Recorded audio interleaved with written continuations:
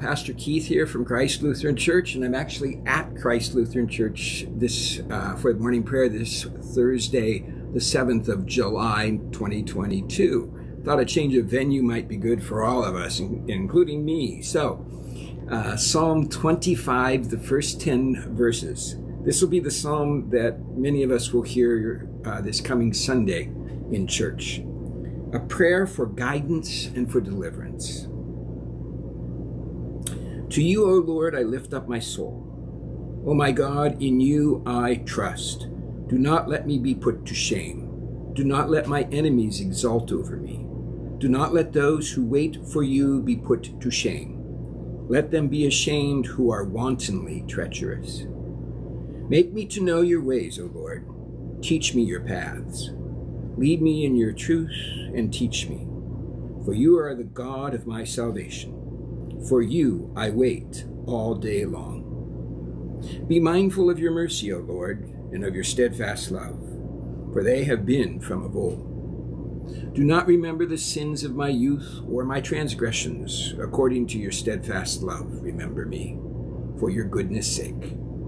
Good and upright is the Lord. Therefore he instructs sinners in the way. He leads the humble in what is right and teaches the humble his way. All the paths of the Lord are steadfast love and faithfulness for those who keep his covenant and his decrees. So, walking in the way of wisdom, seeking guidance, there's a theme there that I've been picking up on lately. We could probably do with a little more wisdom and guidance in our world these days, couldn't we? A prayer for guidance from Saint Thomas à Kempis. Epule Kako.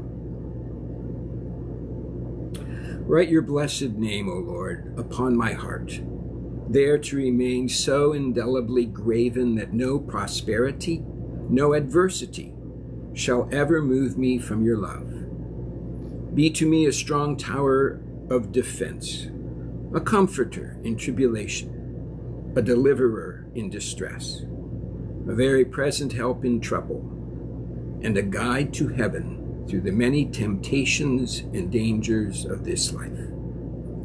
Amen. And now may our wise and loving God, the Creator, the Redeemer, and the Sanctifier, grant you a measure of that divine wisdom and insight, and guide you through this day and forever, safely and in peace. Amen.